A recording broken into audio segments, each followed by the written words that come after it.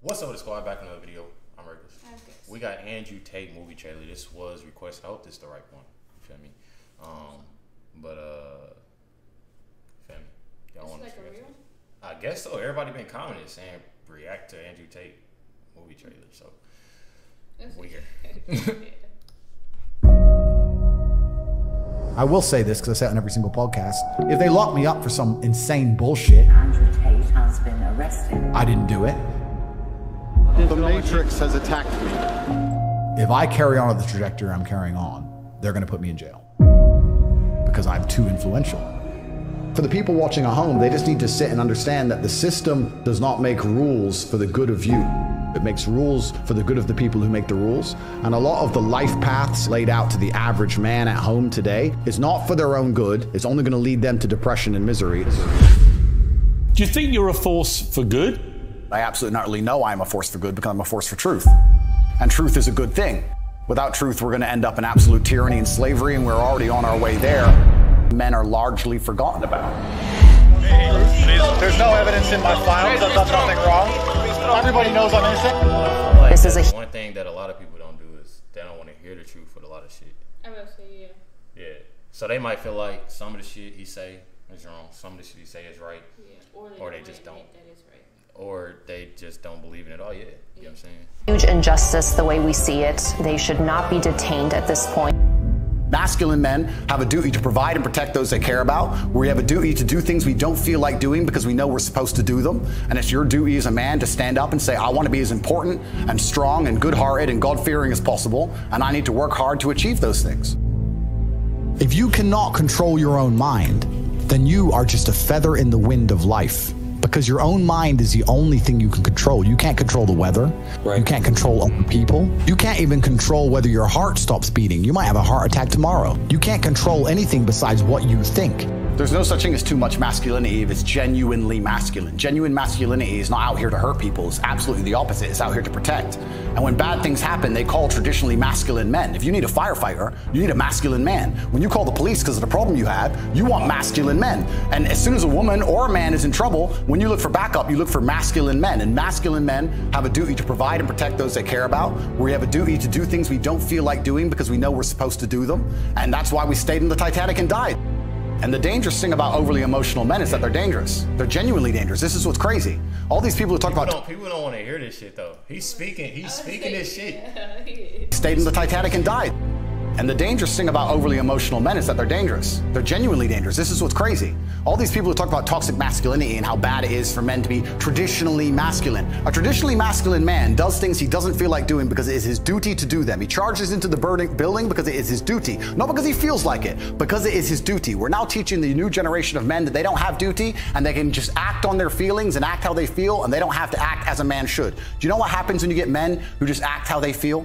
You get school shooters, you get violence, you get rapists. Men who do not control their emotions are dangerous. If you find a man who is stoic, he's not going to hurt people. He's going to sit and think about his actions very carefully, and he's going to be a good man who protects and provides for his family. You find a man who just acts out on impulse and does whatever he feels like, you're going to find a dangerous man. Sitting here telling men to cry more and act with their feelings and it's okay to feel this way, that way, etc., and have no self-control. That shit, he about to make a nigga cry. He talking about telling men to cry more. Shit, he'll make somebody cry. Not even based on like just him in general, like just like fear or nothing like that. It's just more so of like him speaking the truth and like having somebody actually speak on it. Yeah. An influencer speak on that, so a lot of people can like know like what's going on, like to get it out there. You know what I'm saying? People don't talk about what he's talking about. Yeah. Feelings and it's okay to feel this way, that way, etc., and have no self-control. That is why we have the problems we have in the world. Absolutely and utterly wrong. So when they talk about toxic masculinity, they have it completely inversed on its head, completely and utterly wrong. We need to be teaching stoicism. We need to be teaching young men to understand that the world is very, very difficult. It's hard to be a man. You're going to feel bad sometimes. You just suck it up and perform anyway. Not to sit there and cry your eyes out or blame other people. We're living in a comfortable world now where people think, oh, it doesn't matter, it doesn't matter. But you know what? To some degree, it does matter. It does matter, and I'm going to tell you who it matters to. It matters to your soul, and it matters to God. I stand in the mirror with a pure heart. I know I am the best version of me that could possibly ever exist. I know that God is proud of me. There's nothing that God hates more than sloth and laziness. If God were to create a man and that man were to sit around and do fuck all, God will frown upon you. It's why you're never lucky. If you're listening to this and you think I'm never lucky, I'll tell you why, because God dislikes you because you're fucking lazy. Start to work. Start to show God the beauty of his own creations. You'd be amazed how lucky you'll become. A lot of people need to hear this, though. A lot of people need to hear this. Oh, yeah. A lot of people need to hear this for the simple fact of you just like, it's kind of hard to explain. Yeah. A lot of men literally keep shit to themselves.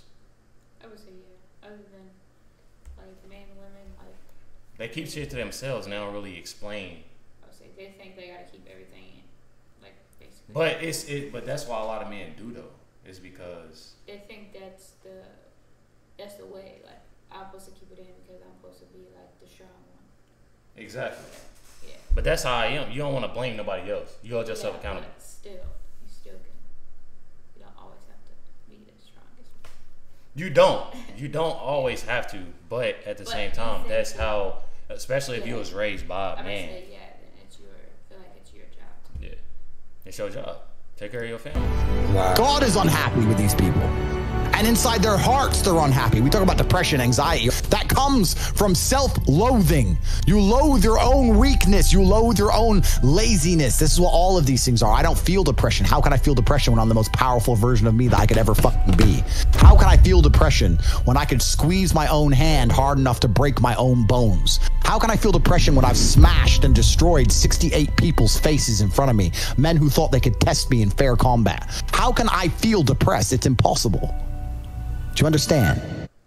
Do you want to learn the trading strategy I have been perfecting for 20 years? Hello, I'm Tom Leung. I have been teaching It's something that I needed to hear. And a lot of other people. You know what I'm saying? It's one of those things of you call, like I said in another video, what video was that? I forgot. It was in that video. Basically, you call out your bullshit.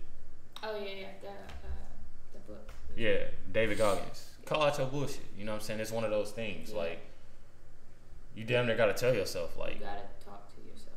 Yeah. Tell yourself. I'm lazy. You feel me? Stop being lazy type shit. You know what I'm saying? Andrew Tate's one of the most wonderful human beings I've ever met in my life. I hate everything that's going on. Like, love him with all my heart. Yeah. Like, I'll die on that mountain with you, bro. Yeah. Let's get on that hill. Where's the sword? Why is the enemy of the state, so to speak? He's got the hearts of young men. Mm-hmm. He's got the hearts of young men. And that's a threat. Absolutely. I feel like men nowadays need an Andrew Tate. He's a guy who's motivating men to be men. If you cannot control your own mind, then you go through life with zero control, zero influence. You can't control anything. You're just a feather in the wind, waiting for life to blow you from happy place to sad place to happy place to sad place, completely hoping on the gods to be fortunate to you, because if any genuine discomfort comes your way, you're fucked. Because everybody's fucking distracted. They're getting distracted by this, distracted by that, watching fucking Netflix, jerking off to Pornhub like fucking jackasses. It's so easy to win if you can control your own mind. But it seems that nobody fucking can. And that's how the people who run the world keep the world running. Because they have all the slaves exactly where they need them to be. Permanently distracted and semi-depressed. Working their asses off in jobs which will never satisfy them and never pay enough money. That's the Matrix. Hey, Andrew, how do I get like a six-pack quick? What's the fastest way to get a six-pack? Why does it have to be quick? Why does it have to be easy? Why do you think life is all quick and easy? Why can't it be hard and difficult? Why can't you suffer? Because suffering is what gives it value. If everyone had a six-pack and it was quick and easy, then it wouldn't be valuable, would it? If everyone walked around with a six-pack and they got it easily, then no one would give a shit. The whole point is that it's difficult to get. Value is linked to difficulty. If you want something that is valuable, you need something which is difficult to obtain. The fact that you just said you wanted it quick and easily shows that your whole mental model is fucked. You shouldn't be thinking about quick and easy. You should be thinking about hard, suffering, pain, going through it. That's what you should be thinking about. This is going to be hard, but I'm going to do it anyway. Because when it is done, then everyone's going to know that I went through something difficult. Why do you want it to be quick and easy? You're Don't right. you understand how your mind is? Your mind is broken. Your mind is broken. I say that life as a man is exceptionally difficult. I say the most beautiful and the most terrifying thing about being a man is you're born without value. Society doesn't care about you. You're only going to be cared about based on how useful you are. You have the chance to build yourself up and become a superhero if you're prepared to do the hard work and be indefatigable enough to never quit. But if you're going to stand around and wait for a handout, nobody's going to ever respect you. I think that the world's never going to think you're important unless you make yourself important. I think you get to decide what character you want to be in this movie, which is your life. You can decide if you want to be a comedian or a musician or a fighter. You get to decide what you want to be. And if you work hard enough, you can become it. It's the denial that's going to hold you back the most. The people who go, yes, I'm wasting my potential. Those are the ones who have potential. The ones who stand up and go, I am wasting my potential. I could be anything and I am not that yet. They have a chance. This stream actually, like, I'm pretty sure changed, like, lives. I swear to God. Like, you changed lives just now. I hope so. One thing about it is I feel like this is not just a movie trailer for, you know what I'm saying, hold on, daddy up. This is a movie trailer. I didn't want that fan and shit to be loud. Anyways, this is a movie trailer for everybody else. You know what I'm saying? Of having your own movie. You know what I'm saying? Of having what the rest of your life could look like or will be like if you keep on pushing. And I feel like that's important. And I feel like I needed to hear this because I'm going through a lot of shit myself and fight my own demons and shit, you know. But it's getting better, you know what I'm saying? This definitely helped, and I definitely appreciate, you know what I'm saying, this whole movie trailer. I know a lot of people give Andrew Tate hate about shit, but one thing about it is he speaks the truth with shit, and that's what people got to realize. But definitely appreciate everybody tuning in, watching this reaction. Daddy is up right now, probably gonna get a South Park. Maybe gonna get another reaction in. Make sure y'all stay tuned, you know what I'm saying, for more reactions. Definitely appreciate everybody tuning in. Catch y'all next.